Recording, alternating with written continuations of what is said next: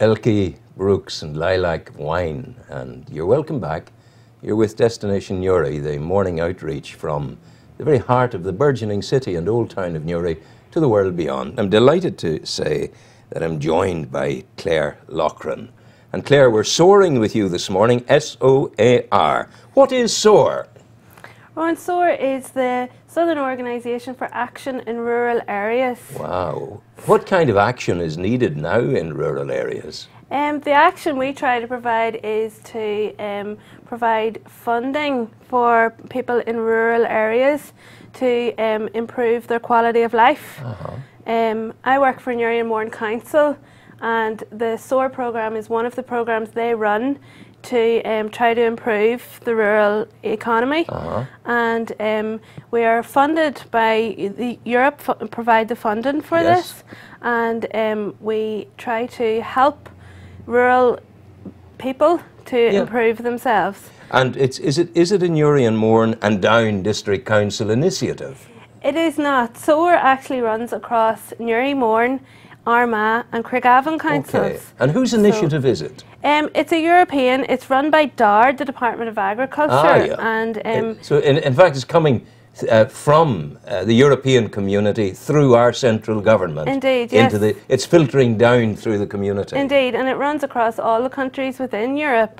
So they each have a different name. The one that runs in Down District Council is called DRAP. So I'd rather have SOAR than DRAP. SOAR sounds much nicer. I'd sound much nicer, yeah. But the kind of projects that people, I presume, bring you the projects. Yeah, so we have all different types of projects that come to us looking for funding. So we have 6 different themes which applicants can come and apply under. So, for example, the first one is called farm diversification. Right. So it's to engage with the farming community, farmers and people from farming families who would like to diversify away from farming and set up a separate business. Can you give me an example of some diversification that has occurred in the farming area? Indeed. In the Newry and Mourne area, there's been quite a few now in farm diversification. We've had people, farmers who have decided maybe to set up engineering businesses. They have set up mechanic businesses. We've had some farmers' wives who've set up like craft businesses. Wow. A lot of, in this area, what's taken off at the moment is self-catering accommodation. Yes. So farmers who have maybe run down properties will do those up and let them out as self-catering, and especially around the Restrever, this area with the mountain bike trails, and we're getting quite a few people into those. Well now, renovation, doing places up, as you say, that costs a lot of money. Is there an upper limit on what people can get from you? There is indeed, yes. The upper limit is £50,000. Should be able to do a lot with 50,000. Although we fund at 50%. Yeah. So if we fund you £50,000, I put 50,000 in yourself. Which is okay. It shows the commitment. It shows people are committed to their project. Yeah, yeah. Have you had, how long has this been going now? The SOAR started in 2007 and is actually finishing now soon. Completely? We are completely finishing. Our funding is running out. But you'll renew the funding? What happens is now with the councils merging, we're merging with Down, there's a new programme being drawn up. It won't be called SOAR, but will be fairly similar to the aspects of SOAR. So that's currently being devised, and we hope it will be up and running by next year. Well, sure, that's great, because it would be a tragedy if the good work of seed funding from Europe were to dry up. Indeed, yeah. No. Well, it's been agreed that we have a budget for the next programme, and it'll run for approximately 7 years. So that's good. Yes, that's good. Yes, it's great. That is so good. Now, farming is one area of assistance in the rural hinterland and environment. Indeed. Take me into some other areas. So another one we have is funding for businesses who are located in a rural area but aren't necessarily farmers. Right. So we've had people who've set up, for example, IT businesses in the rural area. We've had quite a few self-catering within that. Try to think. Oh, yeah. We do marketing for quite a few businesses. So, very often the man who is good at his particular business, Yes. a new design of gate or some kind of engineering system that allows better use of the machinery on the farm, quite often he's not naturally good at marketing. That's indeed right. So you bring him to experts. Well, what happens, we would provide funding, for example, for them to do a website. Yes. Because everybody needs to be on the web now. Yeah. So to promote their website, they can get bespoke training if that's what they require. We funded actually a small business in Annalong who are called Willow Tree. Now, before you say another word, that sounds an absolutely magnificent and beautiful name. It is indeed. And what does Willow Tree do? They make bespoke wood products, and they make, for example, chicken coops. They make fantastic Real products. chicken coops? Yes, real chicken So coops. if I want to keep chickens, I go to Willow Tree? Willow Tree, yes, yeah. Goodness gracious. They're great, and we funded them. So they had a marketing aspect for their project, and they did like leaflets and a whole marketing campaign which we helped out with. So suppose nowadays the shop window isn't necessarily at the front of a building on the high street. The shop window is the net. On the internet, yes.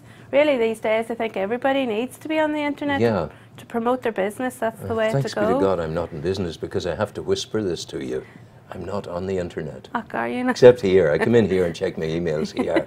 But I mean, I don't know. It's the way forward. Right, take me into the next area. You said there were about 6. Yeah, there's 6. So the third one is tourism.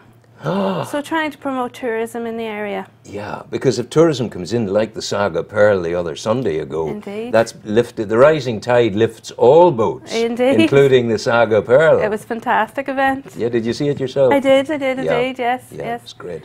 I had the good fortune of being on board on the way up the loch. Oh, lovely. Coming in, we joined it at about 4:30 in the morning with the loch pilot. Just had come out of the mist and out of the darkness of the morning, and suddenly it was there with the sun gleaming along the side of it. Absolutely beautiful experience. Yes, yeah. indeed. So tourism, what are you doing in tourism? Tourism, probably the most known project that we funded in the Newry area is Loughran Play Park. So Was it you did that? we did indeed. Everybody's talking about it. They think it's great. Now we part funded that. Yeah. Who was so the other party in it? They're called Castleblaney South Armagh Castle Project. Yeah. Yeah, so they've part funded it as well. And isn't it interesting that South Armagh and Monaghan are cooperating? Indeed, yes. So we're expanding all the time. Yeah, it's fantastic. And did they bring you a design for the play park? It was the council who brought forward the project. Yeah. So they brought forward the design, and they had consulted with external consultants and never ever expected it to take off as well as it has. Really? Really. And what is the secret of it? What has made it fabulous? I think it's unique. It's unique What in the makes it area.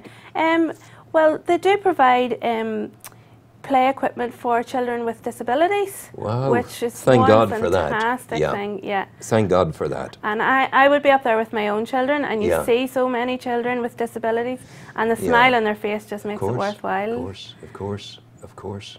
And it's so lovely there, the whole business of, beautiful. there's geotourism there, there's the lovely courtyard there that you can go and have a lunch or a coffee or whatever in. Indeed. Nice kind of family atmosphere up there. It's lovely, it really is Absolutely, fantastic. Yeah. And your kids love it. My kids absolutely love it. Mommy, we're going back to Loughran, yeah, they'd spend their life there for the kids. Isn't that great? Yes, great to get them outdoors. And I suppose too, you can bring a picnic basket with you. Indeed, yeah, we do that quite regularly. Okay, where are you taking me next? And another one. I must say, it's a very exciting journey you've taken me on here. And maybe name another few of the tourism projects, because they're known by a great number of people. There was an old corn mill down in Annalong. I know it well. Yes, we are funding them to do up the corn mill to bring it back to life, and it's actually going to be a visitor centre. Wow. So there'll be information in there for everyone to read about the history of the corn mill. And so the wheel is working on it. The wheel is The being water restored. wheel. Yeah, Vroom, yeah. vroom, vroom. It's And then being it restored. turns the next spindle, and it turns another central axis, and it turns the millstone. Yeah, And they grind the corn. Yes, yeah. It's There a you are. fantastic project, and I suppose the part of my job that I love is going out to see these projects finished. Of course. And tie her to the desk. Don't let her out of Daisy Hill. This woman loves gonna. Yeah, yeah. But you see what you put your heart and soul into. That's it. Yeah. Delivering the goods. Yeah, it's fantastic when these projects are so successful. Yeah, yeah. So the next one then is basic services in the rural community. now what's that? That's Sounds a bit boring. of a mouthful. Sounds boring. Sounds boring, but it's actually fantastic. And what is it? It's providing basic services to Like small what? communities. What are basic services? But basic services are the likes of a mother and toddler group, childcare facilities. The community decide themselves what services they would like in their area. So, for example, we'll help them to provide a community centre or to do up their community centre, and then they use that to provide their own services. A lot of them provide like luncheon clubs to the senior citizens. Gyms is another one that they'll put into their community centre for their own community to use. So it's really whatever basic service the community feel like they would want in their area. It seems all of this is, all of it, everything you've been telling me right through from the farmers, is community driven. It is indeed. You know, it's not Big Brother Council sitting there and saying, this will happen.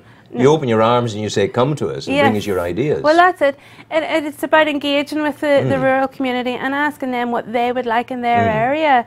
And then they're responsible for what happens in their area.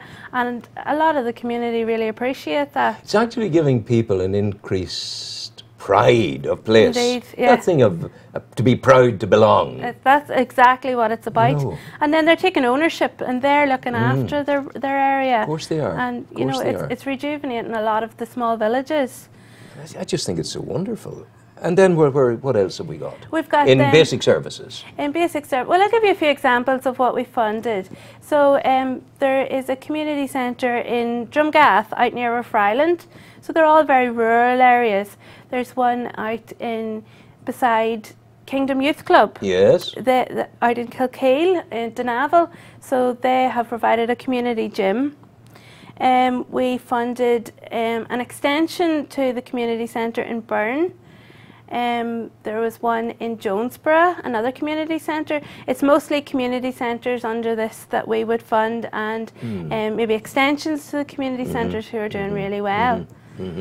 So, do you have many, before you take me any further, this is all success, success, success. Have you had any failures? Which we don't talk about much. No, very few failures, because we're there for the next 5 years after a project finishes to try to support them. We set some objectives, which we agree with each project at the beginning, and we try to monitor those objectives, and they're realistic, so projects are able to meet them.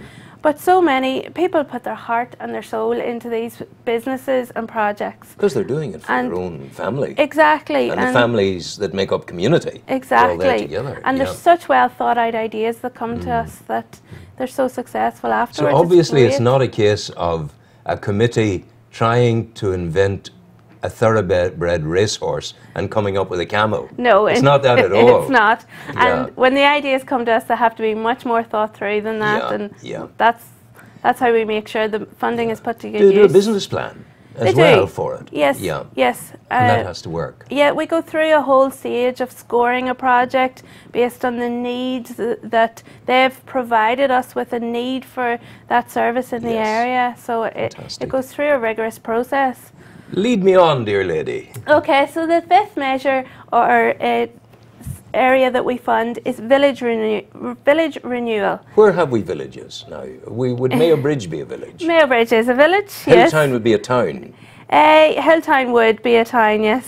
Kilcoo would be a village. Indeed, yeah. It's Mike just on the would be a border. village. Yes. I'm very good at that, am I not? Yeah. So with village renewal, what we did actually under village renewal was we went out to a consultant in the Newry and Mourne area who visited each village in the area and did up a master plan of things and improvements which could be made to each village. Yes. So that came back and identified areas of improvement, and at the moment we have a £250,000 project which is across 10 different villages to renew them, and that's just in the Newry and Mourne area. And what are the elements that are emerging from your consultancy? There's different aspects. Mainly, what that project that I'm speaking about is doing is providing the likes of seating along the streets, and Yes. waste bins along the streets, planting, And these are substantial enough things. Like ordinary, once they're in place, the community can look after them and service them. That's but getting them there is a bit of hardware to be done there. That's it. And it's to make the villages, revive the villages and make them more beautiful for tourism coming in as well. So the themes sort of mix match each other. And you see, I'm squinting and looking back through the mists of time, and I see the villages of Brittany and France and stuff like that, And so beautiful. this is where we're going now with the Yes, whole thing. yes. Which is good. It's great to We're catching see. up with the rest of Europe. We know what we're Rejuvenate about. the villages, and yeah. it's all good. So finally, we have heritage. So we did some conservation projects in the rural areas. One we're doing at the moment is really interesting, is the Mourne stone walls. Some of them are falling down and crumbling, so we're having those restored. Yes. And I suppose one of the really good aspects of this, of SOAR, is not only are we providing funding to the rural community, we're also providing employment in the area, because building community centres, restoring walls, it all requires people who are specialised in that area. I was going to say that to you. Where do you get men who can, or even women, because women nowadays can do all sorts of things. Indeed. Where do you get the people who can still possess the skills of stone wall building? You see, the rural areas, you never know what they're capable of. What they're up to and capable of. Yes, yeah. So it is treasures. a rural company in Newry and Mourne who are restoring the stone walls. Really? It is indeed. A Newry company? No, they're from Adicall, I believe. Adicall, yeah. I believe. Didn't we do the memorial in London for Princess Diana? Indeed, So we can do anything. We can. There's no problem. Well, listen, I want to wish you well. If people are interested in contacting you, how do they do that? Okay, well, we have two offices within the Newry and Mourne area, one in Warren Point and one in Crossmaglen. So, depending on what area you're from, you can contact us. The number in Warren Point is 417-743-81. Or for Crossmaglen, you can contact us on 308-68900. We also have an email address, which is newry@soarni, that's SOARNI.org. And you can also go on to the Newry and Mourne website, which will give you the links through to SOAR. And all the people need is an idea. That's all they need, is an idea, and come to us and we'll help you through it. Thank you very, very much indeed, Claire Loughran. Thanks, and go Rowan. well. All the best to you. Thank you now. Bye-bye.